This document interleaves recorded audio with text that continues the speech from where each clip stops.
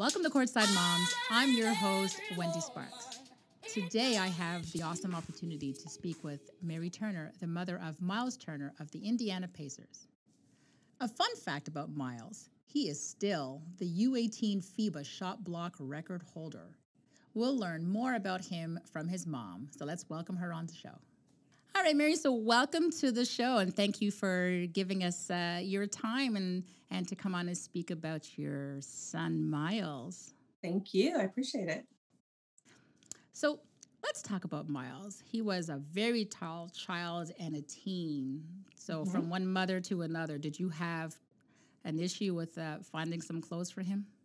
I did. We had, it was hard to find clothes. It was hard to find shoes. And it was, he was really generic for a while, just T-shirts and jeans for a long time. And then even the shoes were, everybody had Jordans and he could never fit into the Jordans in the right way. So, it was hard. I feel you. It was the same thing with my son, too. He moved from Canada and went to the U.S., and he used to tell me all the time, all the kids are dressed in these name brands, and, we don't have, it's different for me. And I'm like, I cannot find your size. So, anywhere, nowhere. So I feel you. So, right. So Myles is about to enter his sixth season in the NBA, but let's take it back to the beginning and talk about where it all began. Sure. Well, it really began, of course, he was really young because he was tall from a very young age. And so it really kind of began at like the YMCA level. Okay. And, our YMCA, you had to wear wristbands. You can only go against the person that matched your wristband. Right. So it wasn't fun for Myles because he kept blocking everybody and, he was just so much bigger than everybody else. And he kind of knew basketball because my husband had really kind of started grooming him early in basketball. So he knew that he was supposed to do certain things. So that kind of stopped him because he had to stick with that one kid that matched the armband. So anyways, so he started at the YMCA. And of course, he started in some of the city leagues after that. It was pretty cool. It was nice. And he played AAU as well? Yeah, he played AAU. He played for a couple of different teams. But he definitely played AAU. And that's just like every player that age. He was going through growing pains and during that age. So he didn't know what position. Well, he always knew that he was a big. So he knew he was trying, going to do that. But he didn't actually like being tall. He wanted to stop at Michael Jordan's height, right. Because he wanted to play like Michael Jordan, but, he kept getting bigger and bigger. So, definitely. It's funny you say that because it's so common, I guess, for me, because that was the same thing with my son, too. He played as well at the YMCA. And then after a while, he was like, it's no fun for me because he was the only kid that was so tall and all the other kids, you know what I mean? They just weren't as tall. I mean, at that time, he must have been like, 5'11", and he was just way bigger than all the other kids. So it just wasn't fun for him at the beginning, and then he came out of it, and then he played something else, and then later on in life he came into it. But so, where did he play AAU? He played for, and like I said, a couple of different leagues. He played for Texas Select. That was with Sean Williams ran Texas Select. So that was one of the main places that he played. And also he played before Texas Select. He played for Higher Goals, which was, that was the first real select team that he played with. And what about high school? He went to Trinity Euless. Loved it. I mean, it's before him, it was basically a football school. So it was pretty fun watching the school go from, of course, it was always going to be a football school, but, it was fun watching them, finally get a little bit of recognition for basketball too. So, Oh, that's good. That's good that Myles is the one that started that for that school, because not every school really has like a specific sport where they have a recognized program. And it just takes one talent that can come in and build that program moving forward. Yeah. And it was pretty cool because like, when he was being, when the colleges were trying to recruit him, like every coach in the country came to the school, and it was kind of exciting for the school. It was pretty cool. Yeah. It was nice. So what age did he break his ankle? And were you afraid that would hurt his chances of being recruited? You know what? Let me see. I believe he was 16 when he broke his ankle. And that, no, we weren't afraid that it was going to hurt his chances of, being recruited, because when Myles first started playing basketball and we were hoping for recruitment, our biggest thing was that college was paid for. Right. That was our biggest thing. We really never thought that it was going to be that he was number 2 in the country, he was the number 2 recruit in the country at the time. And that just came to us like it kind of went quick. Because after his ankle injury, he recovered so well. After the recovery, he just boom. He just he grew a little bit more, and he just came onto the scene, and people were like, "We never heard of him. We never heard, who is this guy? We never heard of him." But he actually, So our main goal was actually just to get him a college education, but then that's when we really. My husband saw it from the very beginning. It's different for me. I'm just. He's my kid, Yeah. and he's great at everything, So, of course. but my husband was like, nah, he's really got it. So, and actually right before he broke his ankle, he was going through a time of, because he'd been going through this for so long. He was kind of going through a time of, I don't want to do this. I don't know if I want to do this anymore, because it had really started. But then after the recovery, he really found his love for basketball again. So, really? Yeah, it's crazy. Well, as a senior, he started getting more and more recognized by many schools, and he received over 60 letters. But do you remember receiving that first one? Yeah, I do. I don't remember who it was, because my memory's not that great. It's been so much. But you know what? It could have been from Northwestern. Maybe it was one of the schools in the north. But anyways, I do remember it because it started out with every letter Myles got. We made him read it, and we really made him kind of take it in. But then all the letters started coming in so much, and then the schools would send 2 or 3 or 4 letters, and I'm like, okay, let me give you a break. You don't have to read every one of them. But it's overwhelming, to get all those letters. It became overwhelming. It's great because as a parent, you're like, oh my goodness, all these schools want my child. But at the same time, it's so overwhelming because it's new. Yeah. Well, and it became to the point where all the coaches and the assistant coaches were calling. They would call at all hours of the night. They would just call. And so we basically had to tell all the coaches, we personally told all the coaches that you can only call Myles Friday, Saturday, and just a couple of hours on Sunday, because, Monday through Thursday, he had schoolwork. So don't call Monday through Thursday, right. So, Myles was a really good student. He was an honor student, and really, he could have gotten a scholarship on just like an education scholarship, or if he wanted to. So we were really proud of that, and we wanted to keep him that way, With so many offers that came in, how did you as a family filter through them and narrow the choice down to your preferred schools? So what we did is that we really tried to make sure that this was a decision Myles made. We really tried to stick to that. Of course, I had my, I wanted him to stay in Texas.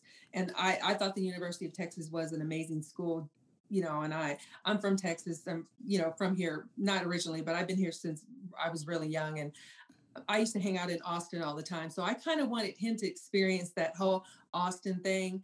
And then, there were a couple of other schools that he wanted to go to, but we really wanted it to be his decision. So if he asked us about it, we would tell him. But Myles was really good. He kept notes. He researched all the schools. He kept notes on everything. So I think that it was really a decision that he made on his own.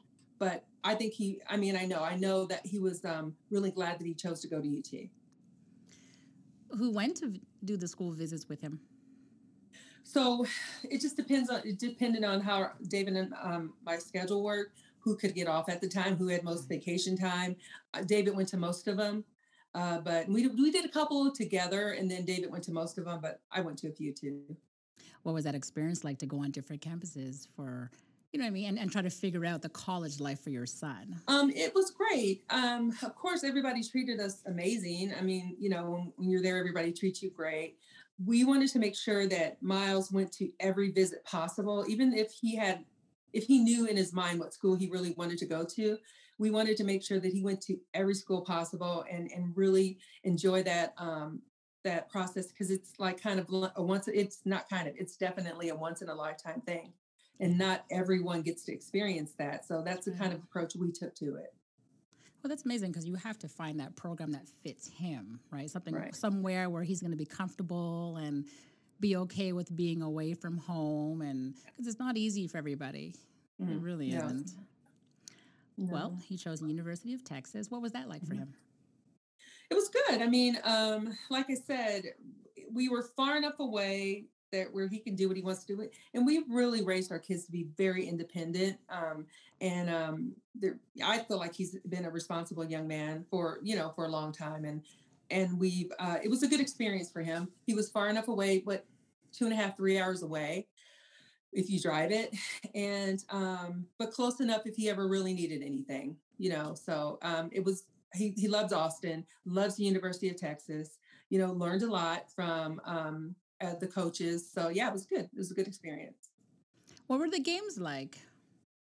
Oh, the games were amazing. I think so when Myles when he made his decision, he wore a bucket hat, and so like those bucket hats were the co-op in Austin had those bucket hats, and they were called the recruit hat. Mm-hmm. And it was pretty cool because everybody wore the bucket hats, and everybody knew who we were, but they didn't bother us or anything. They were great. They were exciting. I mean, this is seeing our son, kind of living his dream early. It Yeah. was amazing. Did you see NBA in his future at that point? Sure, we did. But what I didn't find this out until probably just a few months ago. Like I didn't realize that he didn't. I mean, he did, but he was just like, yeah, I don't know. I don't know. It wasn't that he didn't know if he was ready. I think he just wanted to spend another couple of years at UT because it's a party school.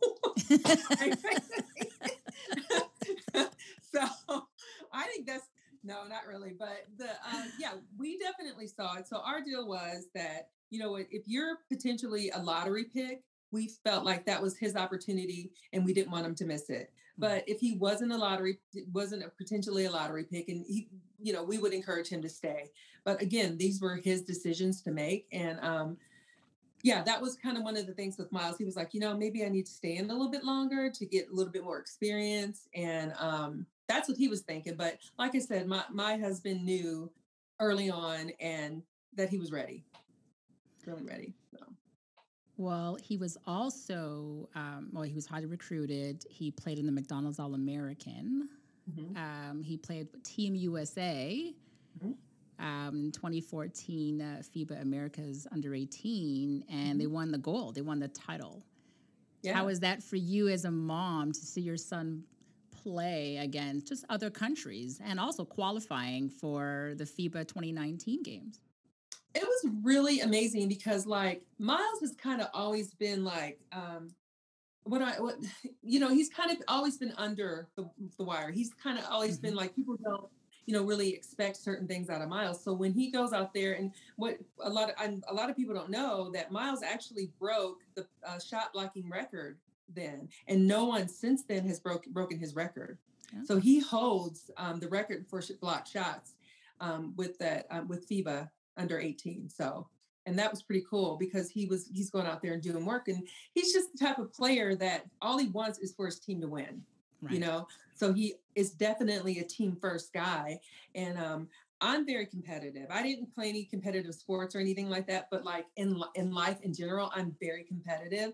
So I'm the one that's like, yeah, I want you to do this and I want you to do that. And he's like, we got to win first, Mom. We just got to win first.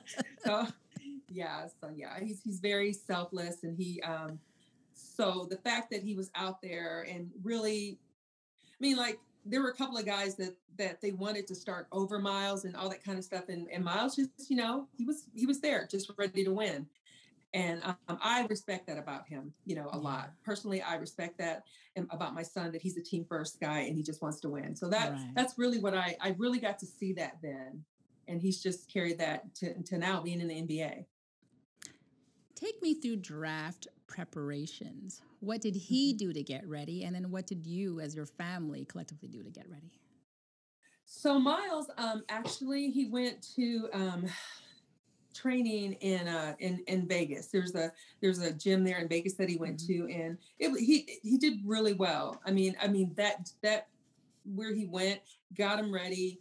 I think he surprised himself how really ready he was. I think that's when he finally saw, okay, I'm ready for this. When he went through the draft training and got the drills right and got, we were pretty good with the fact that when he goes in and does the interviews with all the teams, that he would do good on that, that he would do really well on that. So we weren't worried about that too much, but just the prep that he took, getting his body ready, I was really proud of him on that. So he did well there. The family, what we did was just, we made sure that we were ready just by mentally and emotionally being ready for the highs and the lows of it, and there were a couple of people that reached out to us to kind of help us through, and that was a good thing too. But we kind of made sure that we stuck together as a family, because when you're going through that process, it's easy to kind of be pulled in different directions. Yeah. And then people, how do you say it? People just, they're vying to be there first. They're vying to handle you first. And, so our goal was just to make sure that we stay together. David actually went there and was with him during the entire training process. Like, they had an apartment.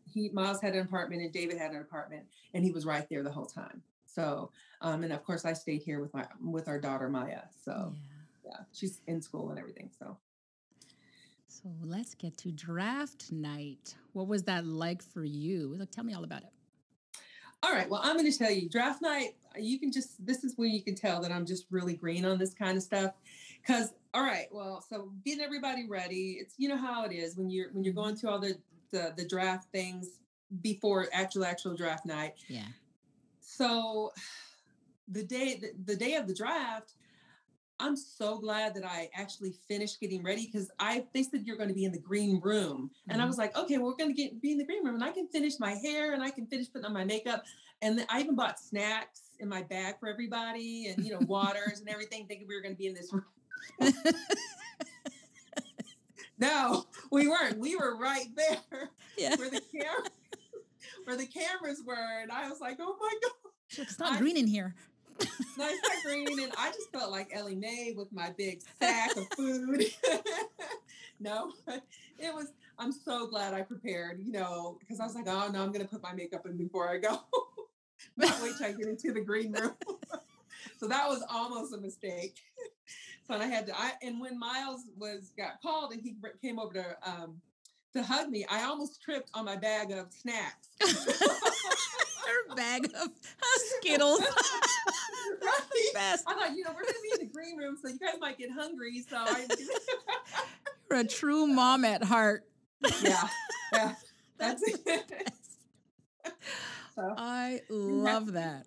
No, it was good though. It was a good process. It was fun. And then I met a lot of people like Robin Paul. She's really, man, she's just really been a huge a mentor to me, because I met her that night, and anytime I have anything, I'm able to call her, and she's just amazing. So yeah, it was a good process. She is. Yeah. She is. Well, Myles was chosen 11th overall to the Indiana Pacers in 2015. The chances were extremely high that his name was going to be called that night. But as a parent, are you really ever prepared for that moment to see your son walk across that stage? No, I'm not. We weren't. And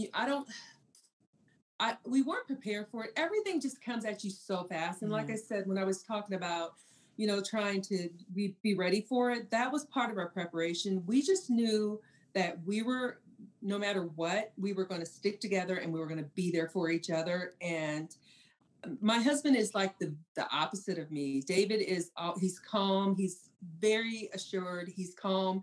And I'm like, okay, let's do this. All right. We got it. I'm always trying to, go the next step. But right. David's like, just everybody calm down. We got this. And so, yeah, it was crazy. But with him being drafted to Indiana, yeah, it was, I think he got drafted to the perfect city for Myles, just the perfect city, because, some of the guys that were drafted even ahead of him, they weren't able to start immediately, and they weren't able to get into the swing of things. So I think Indiana needed Myles, and he filled that need, and I think that he even excelled. So let's talk about the first time you walked into the the Bankers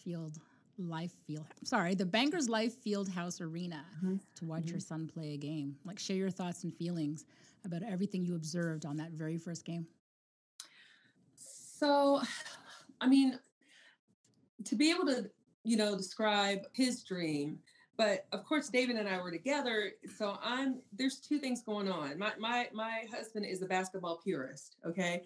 And to see David so proud of his son and Myles just really going out there and excelling, no matter what your child does, as far, my dad used to say, I don't care what you do, but you better be the best at it, And I think Myles has that attitude and that work ethic, and just to see him go out there and excel and just flourish that way, it was amazing. And it just feels so good. And so everything that you had to go through to get him here, you don't take vacations when you have a child in Myles's position, because you have to travel for AAU games. You don't spend a lot of money on other things, because everything has to go to that, right. Getting him to where he is. So everything was worth it, because he was there fulfilling his dream. It was amazing. As a child, you bought him a regular sized basketball goal. Not even the Fisher Price ones, which and he played a lot of one-on-one with his dad. He played a lot of horse with his dad. But what made Myles fall in love with basketball? I've never asked him that question before, but Myles is very competitive. That's where Myles does take after me. I mean, like, he's highly competitive. I think the competition, and Myles really likes excelling. He likes winning. So, and that's what's good about his situation, because, like I said, he will sacrifice himself and his own accolades and his own stats in order for the team to win. Yeah. Now, that's not what I like, but because I'm not sacrificing. Yeah. That's why I don't play professional sports. Okay. That's but it makes me so proud that he does that, though. I mean, because that is how you win. Yeah. You win as a team. As a team. You don't win as an individual. Yeah. And he recognized that in junior high school. Yeah. Yeah. Looking back now to the beginning, what are some of the great resources that have helped you along the way?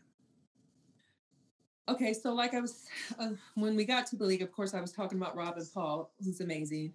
However, Myles had a coach that he's had since we've known Ken Roberson, and everybody calls him Slim.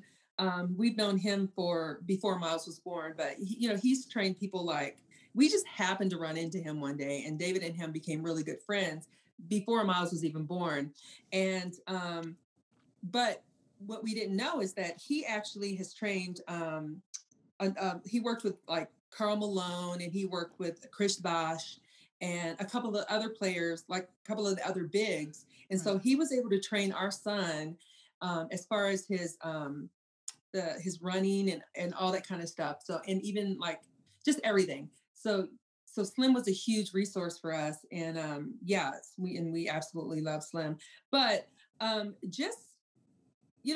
you have all these coaches that are reaching out to you. So we started using them as resources. Right. They're there, they're trying to reach out to you and trying to get you on their team. So you might as well use them as resources and get all the information you can about them and ask them questions. Don't just let them come in and control the narrative of your child's, experience. Right. So we started doing that. And then like being on AAU teams, knowing certain people, like we were talking about the fact that Myles couldn't fit into any shoes or his clothes. Myles literally had no shoes. So we reached out to people like Chris Bosh, Chris Bosh sent him a bunch of pairs of shoes and even like a couple of suits and stuff like that because he kept growing out of stuff. I mean, we could buy it, but he kept growing out of stuff too. Yeah. And that's why Myles is really big into anything that he has. He makes sure that he passes it on to other, big young men in high school that might need it too. He's really, really into that because that was a huge help for us when we needed it. Now that he's a Pacer, do you ever speak with other Pacer parents just for guidance or other things? Well, Myles actually is, he's the longest tenured Pacer as of right now. So I'm the one that people can talk to now. Yeah. But when he was new, I did have Paul George's mother was a really good person to talk to. We talked all the time.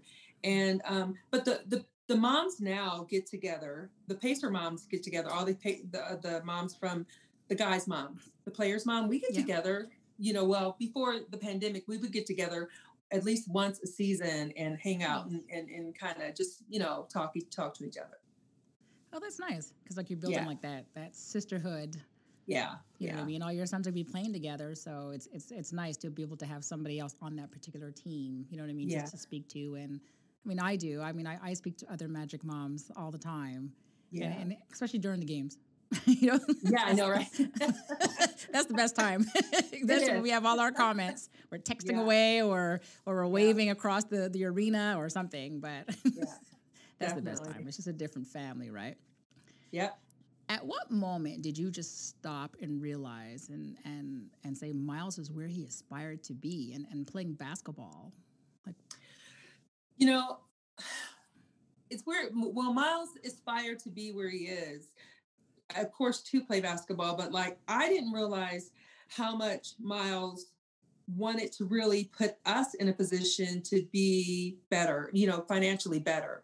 Okay, so he bought us a house. He purchased our family home a couple of years ago, and like honestly, every time I walk through the door of our family home that Myles purchased for us, I have a feeling, it's like, wow.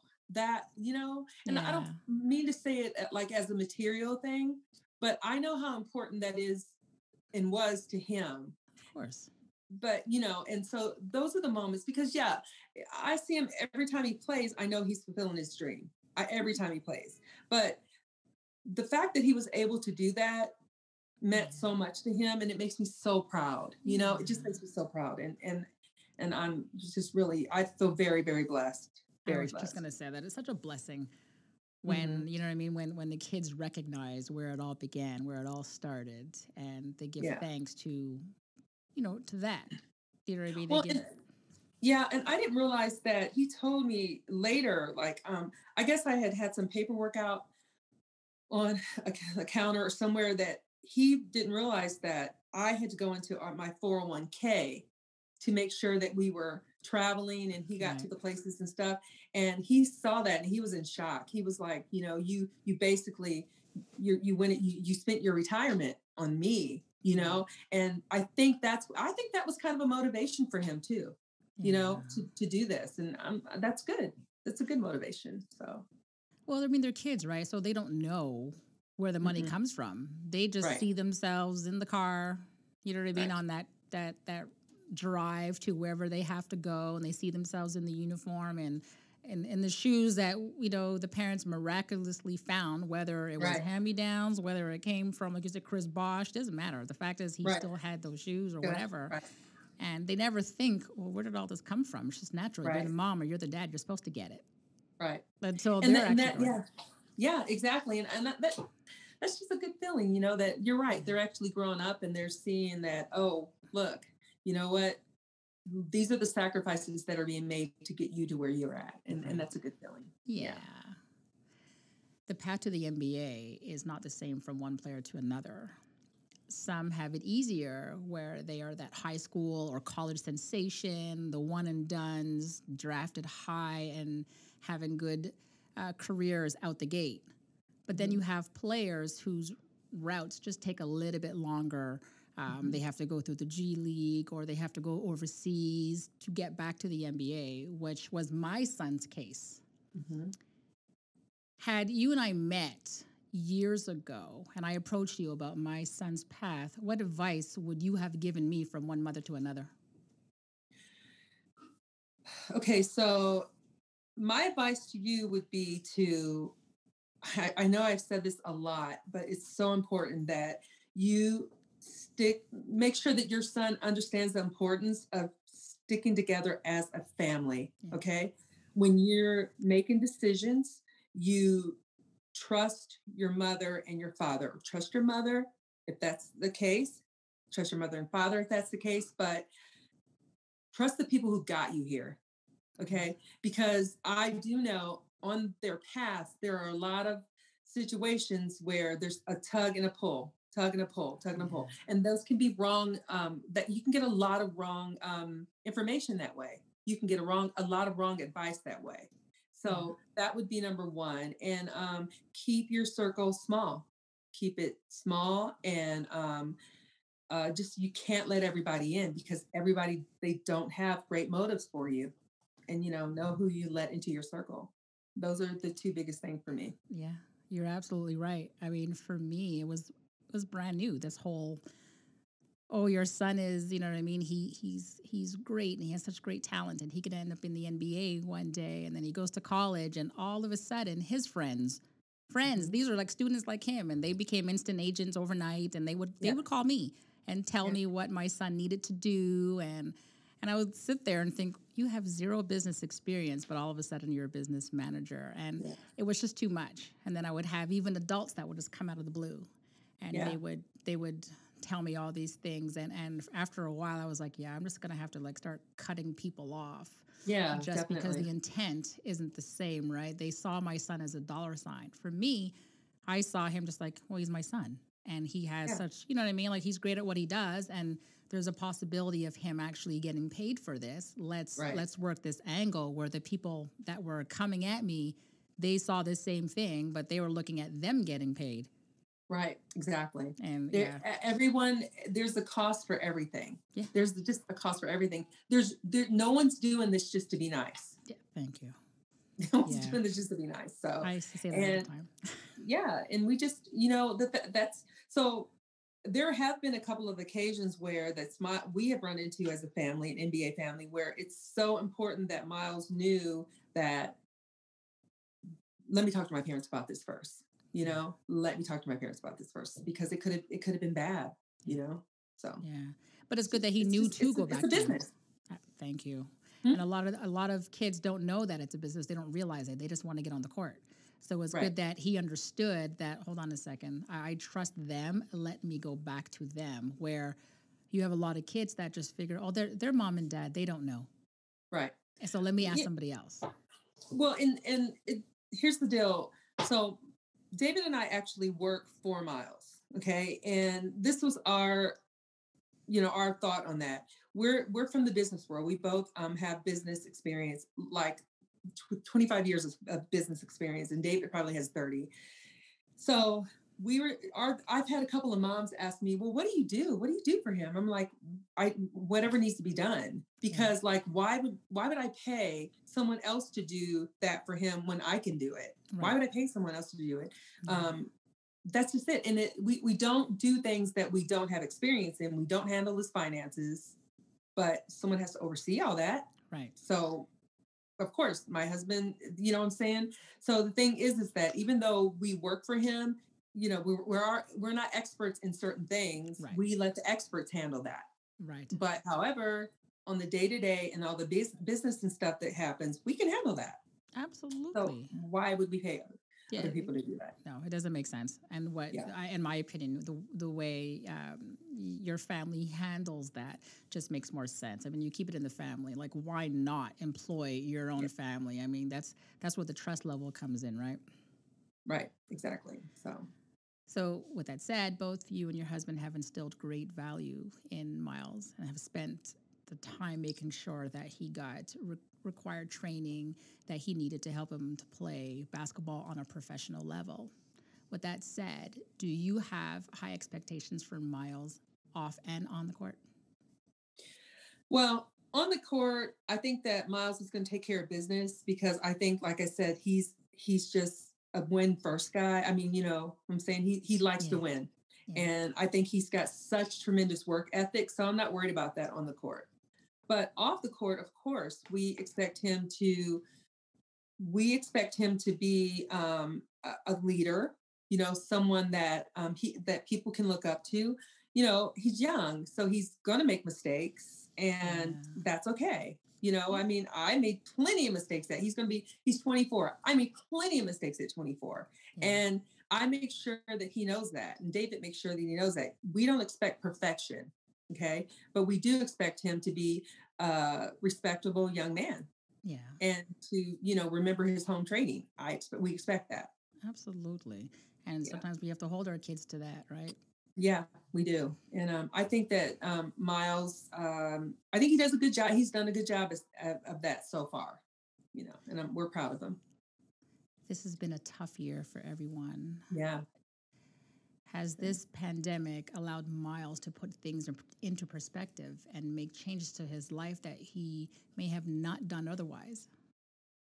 So, yeah, this pandemic has been really fun because first of all, Myles and his two assistants, they quarantined with us.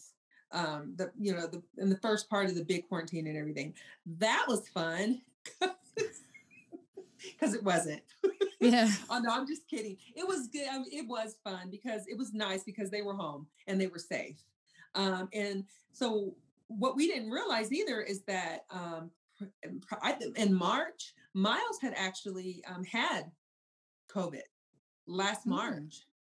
Right? Okay. No. No, I'm sorry. It was last December. Yeah, it was December. He had actually had it because he called me and he was like, "Mom, I'm like, oh, I can't breathe all that well. I feel like I have the flu." Well, they didn't test him for it though, because nobody knew about it. Right. So, but what happened is that when they were tested, he had the antibodies. So he was out for like 2 weeks and for a game. It started in Portland and he was out for like 2 weeks with it. But what happened is, so he had the antibodies. The friends came in, him and his dudes came in quarantine with us. We learned a lot about him then. But I'm going to tell you, from day one, he worked out every day. He stayed ready. He worked out every day. They tried so hard to be safe, because we had to create our own little bubble. But they did a really good job of it too, because that's the fun part. They didn't go out. They didn't go, because Texas was really still open. They could have went out and partied and did anything that they wanted to do, but they stuck by the rules, and we were real proud of them for that. But yeah, so it was a real challenge, but they did it. But I was really proud of them because they worked out every day. They stayed ready, and yeah, it was good. But I was glad when they were called back. So yeah, I was really glad when they were called back. Finally, it was work. Yeah. It was work. Let's learn some fun facts about Myles. Okay. What is that go-to dish that you make that he absolutely loves? So my go-to dish for Myles would be, so I make carnitas, and they really like them. So yeah, just like either pork or beef carnitas, they love. Excuse my ignorance. What is a carnita? So it's like it's like a taco, a shredded like beef taco, and yeah, but you make it from scratch, and it's a kind of a process to do it, but they love it, and then they like I make whatever, like my greens and my any kind of soul food they love. So if Myles were home now for dinner, that's what it would be. Yeah, definitely, because he doesn't. Yeah, definitely, it would be. Like, it was kind of a bummer because, like, when everybody got together for dinner, he couldn't eat, like, he has a private chef. He couldn't eat the things that we were eating because he had to, weigh in and had to do all that kind of stuff. He was like, I just don't even want to be here. And so I want everything that's here. No, but yeah, so it would be, it would be that. Yeah. I was actually following his journey with his private chef. Good for him for keeping it healthy. Yeah. And the stuff she's amazing. She is. Yeah, she's amazing. Like she's a chef. She's a nutritionist. She's she's the package, man. She's amazing. And she follows him where he goes. Yeah. I was like, what? She was in China? I was like, wow. Now that's she a chef. Was in China. And, you know, the thing is, too, one good thing that happened is that she will call the hotels and say, hey, this is what Myles can have. And she plans out his meals that way, too. It's really cool. Wow. Yeah, she's good. What was one item as a child that he could not live without? So, of course, Legos and any kind of puzzle thing. He loved Legos and puzzles and building things. And like, he had a train set that we had to keep adding to and building on. So, okay. What was your childhood nickname for him? So I would call him Momo, or I would call him Milos. My mother, had she was part German, and so she would always call him Milos. So that was her thing. So we called him Milos. That's it. Now we want to ask some tips and advice. Okay. What 3 tips would you give a mom who has to deal with a coaching decision that she does not agree with? For NBA players, or for who? For okay, so it's high school, AAU, doesn't matter. My biggest thing, and this is where David comes in, because I would have been all over it. I would have been that mom. Yeah. But I would have been, but I'm so glad that David was like, Mary, let the coach do what he does. This is his team.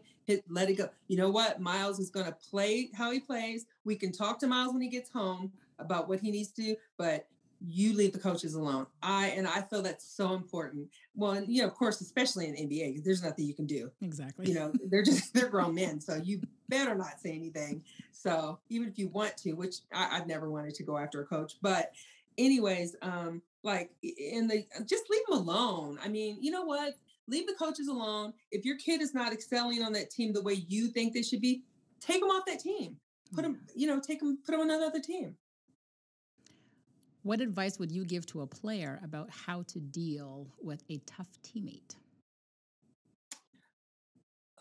So I would tell that player to concentrate on his role. You know, it's not like stay in your lane. It's kind of like that, but you can't do that when you're playing competitive sports. But you know what? Concentrate on your role. You know what? You might have a talk with them and say, hey, what's going on? Try to get to the bottom of it. But I would say concentrate on your role. Do what you're supposed to do. Yeah. And do it that way. Is that the same advice you'd give to Myles? If he came home one day and said, let me see, who was a pacer? Victor is just driving me nuts. He's not passing the ball and he's very difficult with me. Oh, you're talking about the NBA. Okay. Okay. No, I mean, there's different things that I guess there's different things. I mean, we've never, dealt with anything like that because like I said, look, you probably shouldn't even be getting into stuff like that because like my mom did not tell me what to tell my coworkers, right. That's their job. They should just be handling their job. I mean, and that's what Myles considers when he goes and plays back. He's like, this is my job. Look, here's the thing. Myles is a center. Okay. He's a natural center, but last year and even this year, he's being a forward. He's never done that before, but his bosses ask him to do that. So that's why he has to do that. Okay. Right. So he's making the best of it. I mean, eventually he's just going to just flourish in that position because he's playing. It's going to be better for him in the end because he can be a center and a forward. Okay. But the thing is that that's your job. You go in there and do the job you get paid to do. If you could only give one piece of advice to another courtside moms, what would it be? My advice would be over anything, your relationship with your child and making sure that it's solid is the most important thing because everything leads to that. If you have a solid relationship with your son or your daughter, who's that's in the league, they're always going to come back to you. I mean, if you have that relationship where it's them over their contract, it's them over everything, they're going to come back to you for everything. So just make sure that relationship is solid, and make sure your child knows that they're more important than money. You know, I mean, because what else is there other than your children? Yeah. You know, what else is there in your mate? You know, what else is there? That's all. No, you're absolutely right. I mean, at the end of the day, you know, they still need their parent. Mm-hmm. You know what I mean? Yeah. Mom is mom. Right. Well, that's awesome advice, Mary, and thank you so much. You're welcome. Thank you. I really appreciate you coming on the show and being our courtside mom today. Thank you. I was looking forward to it. I appreciate you. I wish you and your family the happiest holidays ever, and please be safe out there. Thank you. Thank you, Mary. Take care. Okay, you too. Bye-bye. Bye. Thank you for tuning in, guys. Don't forget to follow us on social media at Courtside Moms, and make sure you subscribe to the podcast. I do it naturally, baby.